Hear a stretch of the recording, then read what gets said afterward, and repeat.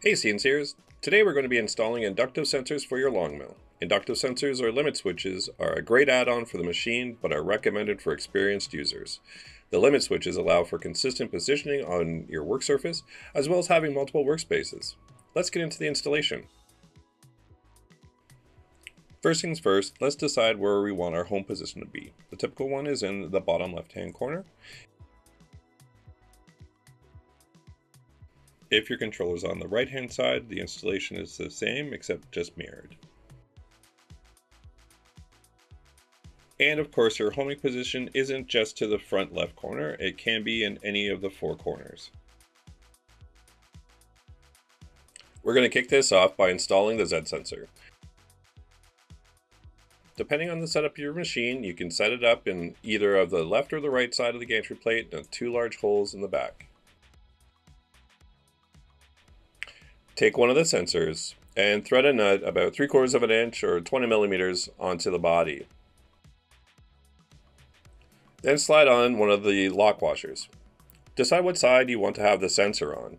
Typically, it'll be on the same side as the controller, and place it through that hole. Finally, install the remaining lock washer and nut. It should only be finger tight. We don't need to use tools at this stage. We'll be adjusting later on. The sensor should not be sticking out too far towards the front of the machine. We'll be making adjustments later, and we want to make sure that the gantry won't crash into the sensor.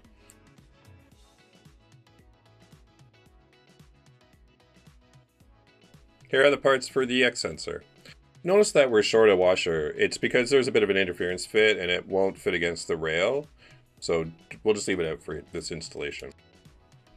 Same as before, you'll thread a nut and washer on the sensor before installing it into the gantry plate. If you have your controller and motor on the right side, install the sensor in the right gantry. Thread the remaining nut onto the sensor and just finger tight. We'll make adjustments shortly.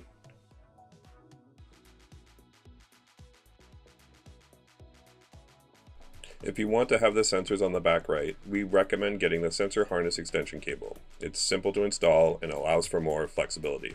Just plug in the connectors and run the harness to the controller. You'll need one per sensor. Users with the 48x30s will receive an extension cable for their Z axis. If you want one to put your X sensor onto the opposite side, you may need to order another one.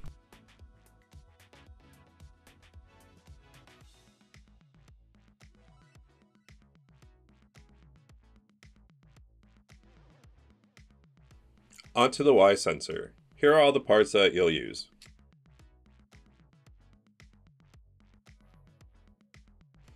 To make the installation a little easier, we're going to pre-install the sensor onto the sensor bracket. As with all our other installations, nut goes on first, then a lock washer, and then we'll install it through the bracket. Orientation is important.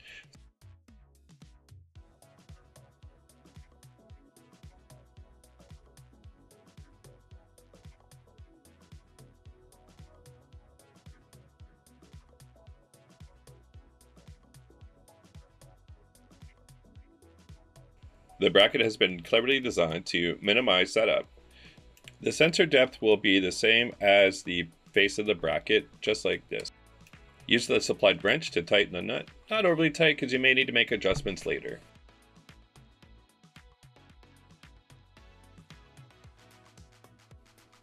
Take the small extrusion nut and slide it through the small opening on the front of the foot as shown. Here you can see my mistake. I put the nut upside down, flip it over, and carry on with the rest of the installation. Using the small Allen key, push the nut into the rail, but not too far.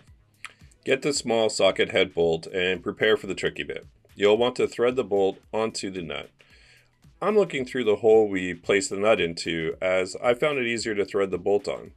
This could take a few minutes, but you'll get it.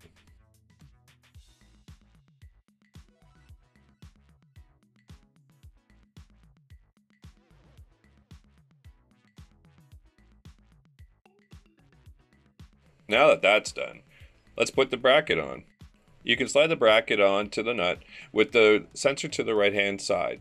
This will allow you for maximum travel. As you can see, there's a lot of flexibility on where you want to place your homing switch. With the supplied Allen key, you can now tighten up the bolt.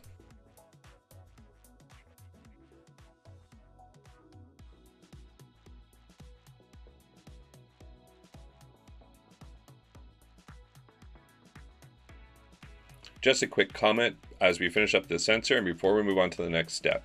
Don't run the wires through the drag chain for the Z and the X axis. Otherwise, if nothing's working correctly, you may have to undo all that hard work. In the next step, we're going to get everything set up and activated, then you can run them through the drag chain. Let's plug the sensors into the controller. X sensor is first, then Y, then Z. If you have any trouble knowing which sensor is which, the Z sensor will be the shortest, most likely. And the Y sensor shouldn't be or won't be in the drag chain at all. Now jog the gantry towards the sensor, and if you're lucky, you may activate it on your very first try. Your Y inductive sensor is now ready for use. If not, we got some other tips to use. A bolt and the slot in the bracket allows you to move the sensor forwards and backwards a little bit. This should help to get you closer to activating the sensor. You may have to adjust the nuts on the sensor itself to get closer to the wheel. Loosen the nuts on the sensor as needed to slide the sensor closer to the bolt head. The sensor should be close but not touching. When the red LED on the back of the sensor is on, the sensor is triggered and you're in the right location. Make sure this LED stays lit while you tighten the nuts.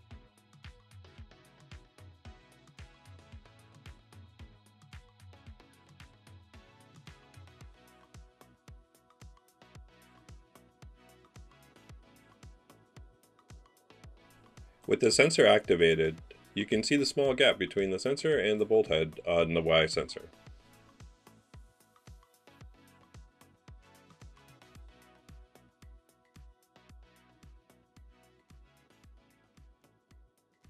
Now onto the Z sensor. Raise the Z gantry so that it's in front of the sensor.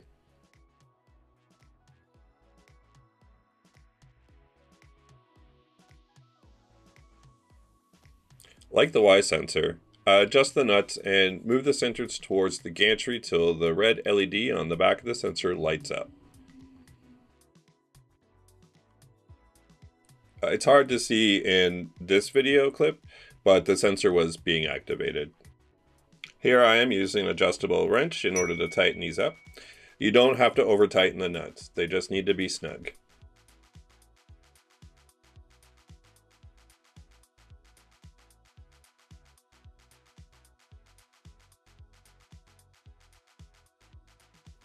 Here I am jogging the gantry to confirm the sensor is activating and deactivating when I move the gantry away from it.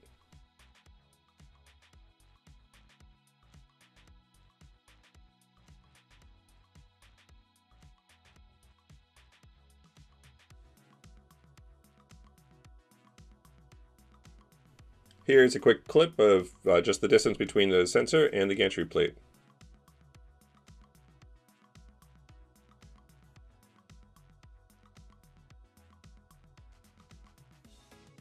Now it's time to adjust the X sensor. Move the router mount towards the sensor. Leave a small gap between the router mount and the Y gantry plates.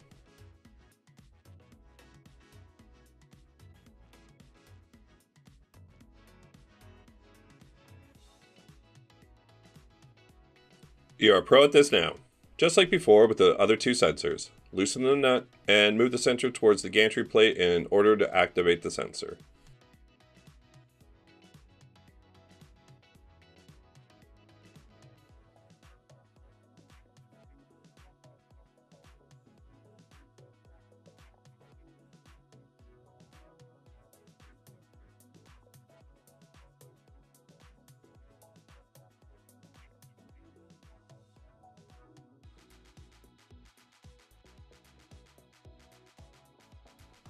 Just remember not to over tighten, it just has to be snug, it doesn't have to be wrenched down.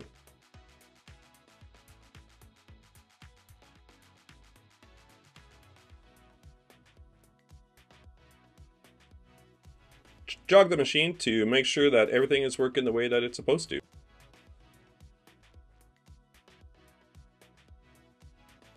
Before we enable the sensors in the firmware, move the machine slightly away from the sensors to deactivate them. This is a critical step, so don't forget to do it.